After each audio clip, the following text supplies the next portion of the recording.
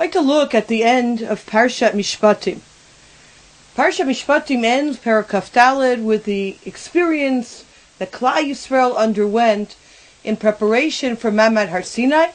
And we find that in source 1, Moshe Rabbeinu took the blood and threw it upon the people, and he said, "Behold the blood of the covenant that Hashem sealed with you concerning all these matters." Moshe, Aaron, Nadav, and Avihu, and 70 of the elders of Israel ascended. These great Zikanim went up upon Har Sinai. They saw the God of Israel, and under his feet was the likeness of a sapphire brickwork, and it was like this essence of the heavenly, like the essence of the heaven impurity. They saw a livnat hasapir, ke'etzem hashamayim latohar. Now, obviously, when we look at something like this, a vision of Hashem, it's obviously something beyond our realm of understanding. That's clear. And as Rav Belsky in Israel points out, very similar to the vision of Yeshaya HaNavi, when he also sees Varet Hashem Yoshev al Kisei Ram V'Nisa. However, if anything is found in the Chumash, it is meant for us to learn from. It is not meant to be just something esoteric, for something for us to skip over. And if the Chumash describes that the vision that they saw, this is the way they understood what was under Kivyachol Kadosh Baruch Hu's Kisei HaKavod, was a Livnat HaSapir, then we need to understand what message does this have for our lives. And hence we have Rashi's understanding in 2. Rashi says that the brickwork was in his presence at the time of the enslavement in order to recall the suffering of the Jewish people who were enslaved through brickwork.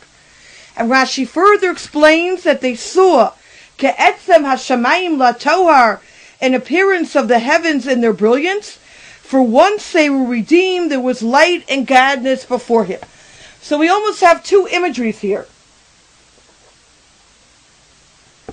The imagery of the brickwork, the imagery of the slavery, and the imagery of Ke'etzem hashamayim latohar, the imagery of light, of radiance, the imagery of the redemption. But what is so fascinating, and this is where, in Yirtzeh Hashem, I'd like to put our focus today, is the question that Rav Belsky raises. He says, why were the bricks before Hashem made of sapphire and not of straw and mud, like those that had caused their suffering in Egypt?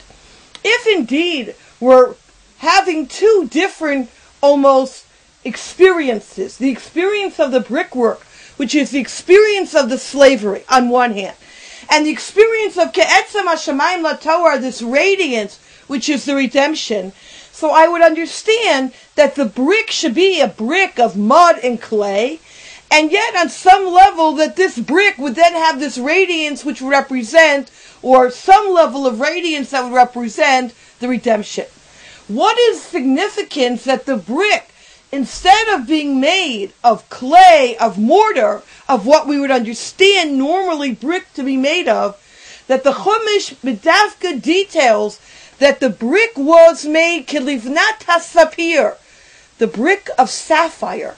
What is the significance of a brick at the same time, one and the same time being a brick, at the same time being sapphire?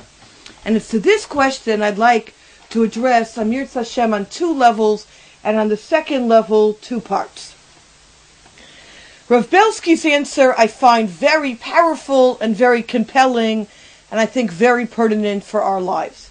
Explains Rav Belsky in Israel that the 2 most important events in source number 3 that constitute the character of Klal Yisrael, the 2 most major seminal events in our history, were clearly Yetziat Mitzrayim, the exodus from Egypt, and the Kabbalah Torah, Matan Torah, the experience of Pesach and Shavuos, as we celebrate today. However, he notes, the years our forefathers spent in Mitzrayim were not wasted years. The Shibud Mitzrayim, the actual time, the 210 years that we were actually working, is more or less overlooked. We focus in on the redemption, we focus in on what happens after the redemption, but the years of servitude, we, so to speak, just wash over very quickly. Notes Rav Belsky again. These years were the Kur HaBarzel, the iron furnace in which the tender soul of the Jewish people was forged and its character purified. Shibud Mitzrayim produced some of the most important and deepest impressions on Klal Yisrael. Our rabbis tell us, the Gemara in Yevamos, Shlosha Simanim Yesh Ba'umazu. There are 3 characteristics that the Jewish people have. It's almost embedded in their genetic DNA that you know a Jew. They are Rachmanim, Baishanim, and Gomlei Chasadim. Merciful, unassuming, and doers of kindness. These 3 elements form the basic characteristic of a Jew, forming the fundamental core of his personality. We have strong sensitivities to others. We are ones who are very careful about the plight of others. The Jewish ability to know another's suffering is one subject mentioned in our Parsha. V'atem yadatem et nefesh hager, ki gerim haytem be'eretz Yisrael. We know the